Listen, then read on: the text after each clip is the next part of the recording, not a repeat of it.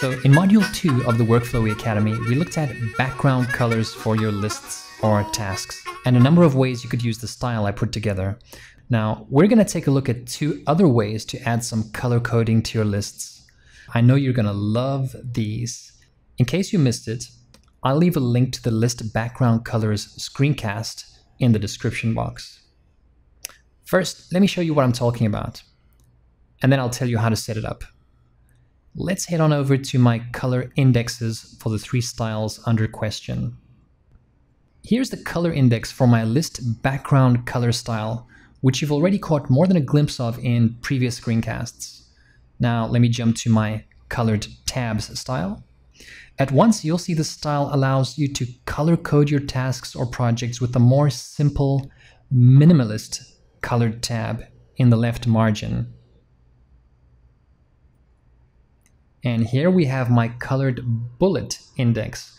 This doesn't take up any extra space at all, since you simply transform the styling of your actual bullet. I try to keep this as uncluttered as possible. You'll notice that if a list has children nested thereunder, when collapsed, you'll see a hollow circle or donut in the center. And when expanded, or if there are no children lists, the bullet remains one solid color.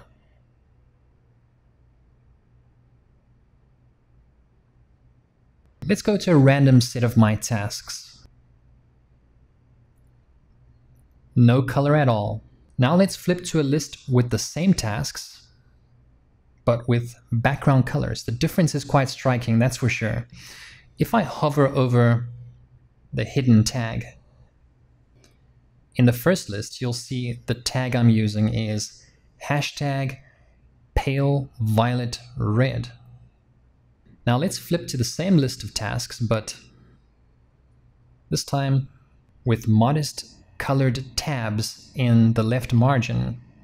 Not so in your face, but still, I've got the color coding I want. Once again, let's hover over the hidden tag here,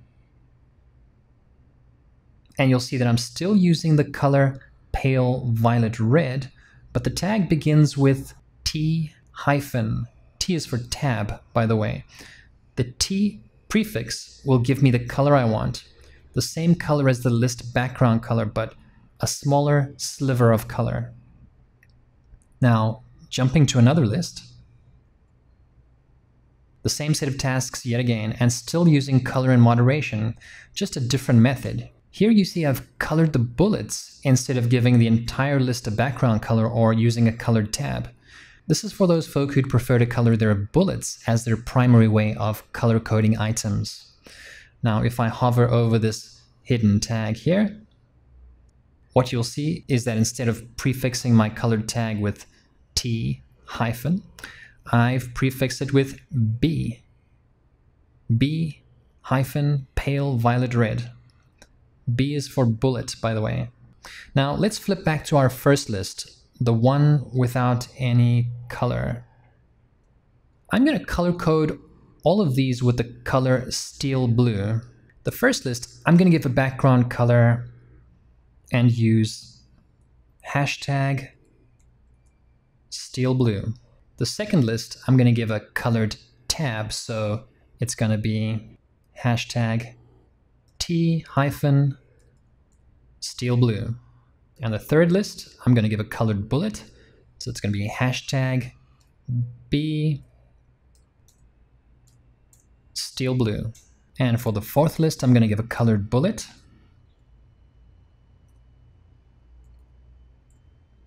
and a colored tab.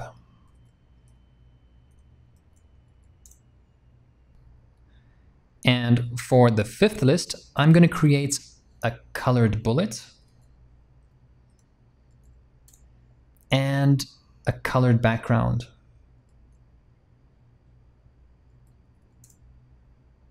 You get the idea.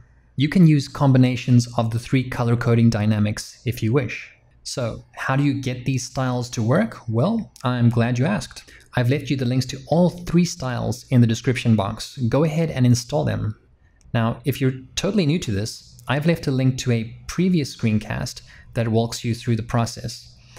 I've also left a link to a shared workflowy list that'll give you step-by-step instructions. The value of this screencast, beyond the show and tell of these two new color coding dynamics I've spent countless hours on to bring you, is simply making them available to you, so enjoy.